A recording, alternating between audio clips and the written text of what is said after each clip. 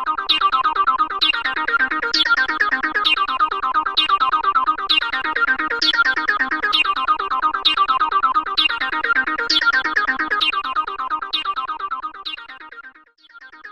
is the first week in March.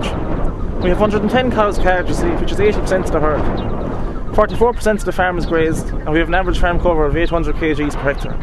Growth is good at 22 kilos per day, so for this reason we have cut concentrate supplementation to 0. This is the paddock that was grazed this morning. It has a post-grazing height of 3.25 centimetres, measured using a rising plate meter. It had a pre-grazing yield of 1250 kilos. This is typical of all the paddocks we've grazed so far this rotation, and this is essential in order to ensure good quality grass later in the season.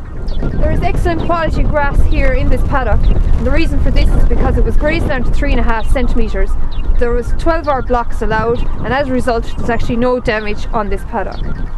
The critical issues for March are to graze paddocks out fully to 3.5 centimetres, to allocate grass on a 12-hour basis, and to 25-30% of the farm grazed by the 1st of March and 100% grazed by the 1st of April. The other critical issues for March are, on this farm 40 units of urea were spread per acre. The ration should be cut out of the diet as soon as your grass budget allows you, and the cow should be fed fully on grass. Due to the increased cost of our chemical fertiliser, we have to make more use of our slurry. This paddock received 2,500 gallons of watery slurry last Friday. It will be grazed again in 6 weeks' time. This is a paddock that got slurry in late January. It got 2,500 gallons per acre.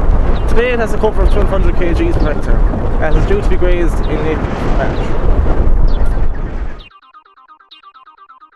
There are several options of getting CalMag into the cow's diet once the ration is removed. You can put it into the water using tablets, or you can put it in simply using the flow mag here, which I'm pointing at, or some farmers use the dusting method, which they dust paddocks, which is here behind me.